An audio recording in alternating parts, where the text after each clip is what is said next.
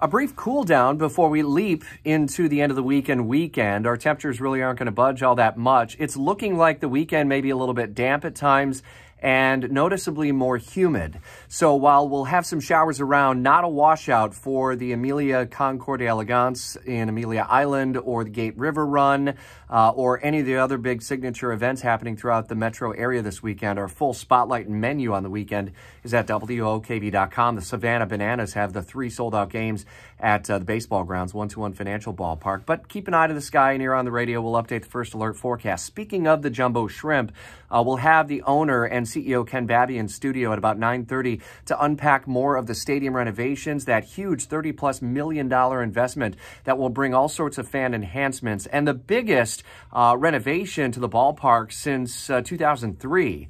What else lies ahead this season and beyond for the jumbo shrimp as they have seen tremendous success in recent years? We'll unpack all of that for you. The Jug Saloon, iconic on the west side as it was made famous thanks to Leonard Skinner and Gimme 3 Steps, nearly was torched by a regular customer, evidently, who had doused the place in gasoline, caught on video. Thankfully, a Good Samaritan stopping him before he was able to light it on fire.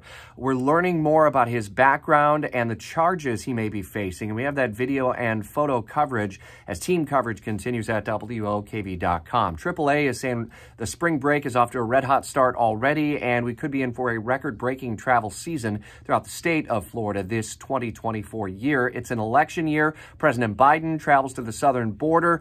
Also, former President Trump, hundreds of miles away, but the two will hold kind of dueling events on immigration and the border issue, and we'll continue to follow that story as it progresses through the day. Looks like a short-term deal to stave off a partial government shutdown is in place. We'll see if the House may be able to muscle it through today and ultimately into the Senate as well. Now that Mitch McConnell has announced that he will not seek re-election as Senate GOP leader for an 18th year, already a record.